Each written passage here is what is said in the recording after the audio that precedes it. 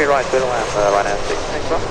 Frequency monitoring codes or listening squawks, how do they help us as small GA pilots stay away from the big guys and help controllers to keep us safe in the air? Find out here on a special edition of Rory on Air. Golf Romeo Zulu, Manchester, go ahead. Golf Romeo Zulu, squawk 7352, please don't report your intentions. At the minute you're looking towards you're heading towards the zone.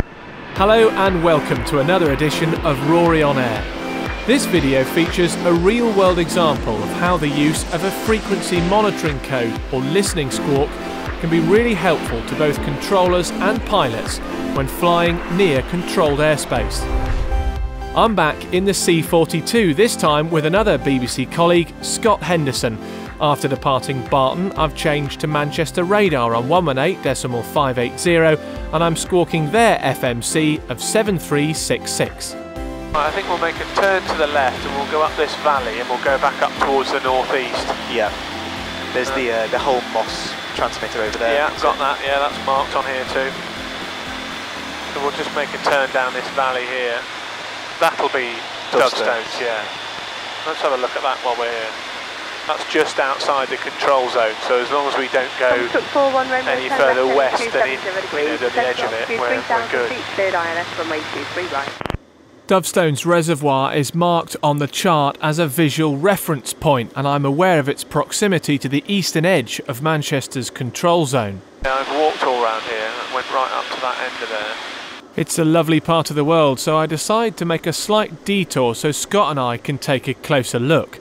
This is where the frequency monitoring code really comes into its own. Quite nice, isn't it? Yeah, it's very different seeing it from the air, isn't it? Yeah. If we do lose the engine, we'll glide onto a field on the edge of the valley down there. Golf Romeo Zulu, Manchester, go ahead. Golf Romeo Zulu, squawk 7352, please don't report your intentions. At the minute you're looking towards you're heading towards the zone. Squawk 7352, Wilco, we are just having a look at the reservoir here. We're now making a turn to the east and we're going to head north. Golf Romeo Zulu, thank you. You can keep 7352 on the squawk to QNH 1015 and it'll be a basic service. 7352, QNH 1016 and basic service. Many thanks, Golf Romeo Zulu. Golf Romeo Zulu, the QNH now 1015. QNH 1015, Golf Romeo Zulu. Squawk 41 Romeo, contact tower 118.630, good day. 630, tell us Cook 41 Romeo. Okay, 73, what do they say, 7352? 7352. Why does the squawk number change? What does that indicate? So what happened there is that because we flew to the reservoir, we were quite close, we were within a mile or two of the edge of controlled airspace, and it made the controller a bit jittery, which is fair enough. I did think there was a chance that might happen, but we haven't done anything we're not allowed to do. Yeah. And actually the system worked perfectly because we were squawking 7366. They saw on their screen all our ADSB information, so that's why they knew my call sign, even though I haven't spoken to them, because their screen shows a blip and it says what my call sign is. So they know who I am and where I am. Yeah.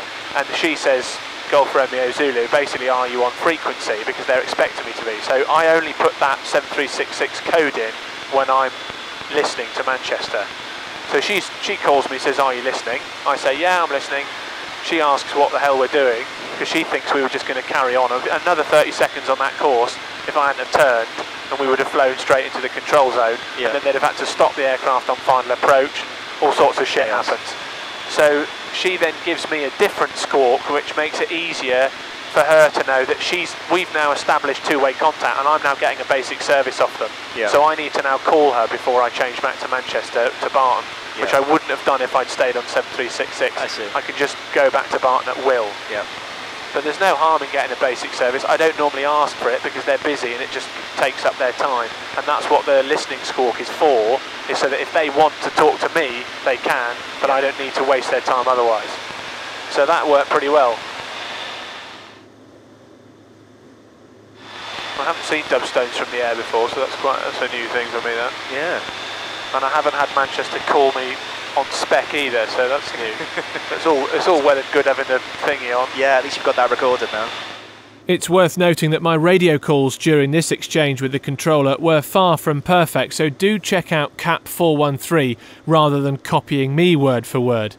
It's also worth noting that it's easy to make mistakes when your workload as a pilot increases and you're having to do lots of things at once. It also is quite a good example. I misheard the QNH there, which has changed, and it's a good learning point from that is that she's given me a squawk code, she's given me an instruction, she's asking me questions, all totally legit, and I'm having to fly the aeroplane away from the controlled airspace, which I was doing anyway, and respond to her, and then repeat back. You have to read back certain pieces of information like what service you're receiving, what squawk you're on, and the QNH pressure setting. And when I said it wrong, she then came back to me again. She has to have me say it back to her correctly before she can let me be. Yeah. Because that's crucial, because the controlled airspace starts at 3,500 feet, but that's 3,500 feet based on that pressure setting. So if I'm wrong, I could think I was underneath it, but actually then fly straight into it.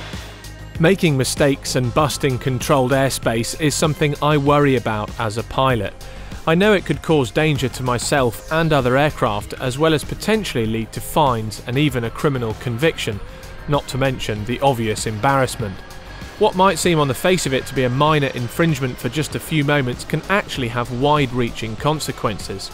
Controllers have to keep IFR traffic separated by 5 nautical miles or 5,000 feet vertically from unknown aircraft operating inside controlled airspace. However, in some cases at certain ATC units, this has been reduced to 3 nautical miles or 3,000 feet vertically. Either way, infringements can cause airliners to have to break off their approach or departure paths so that controllers can maintain safe separation. You can imagine the delays this would cause to passengers, as well as the extra cost to both the airlines and the environment in additional fuel burn. While flying around in Class G airspace, a listening squawk can help controllers keep IFR traffic safely separated when things such as the instrument approach fans are in use. A quick call to check your level and routing enables controllers to coordinate your flight with other traffic, and therefore reduces their separation minima to 3 nautical miles and/or 1,000 feet. I think the listening squawks can be a real help in enabling pilots and controllers to identify and resolve a potential conflict before it arises. It's also a good way to retain the freedom offered by uncontrolled airspace, as opposed to airports applying to have their CAS expanded. I'd love to know if you've been in a situation where using a frequency monitoring code has aided you in some way, so do leave me a comment below. Do subscribe, like and share as well, it really helps, and I'll see you the next time we reach for the sky. Cheerio!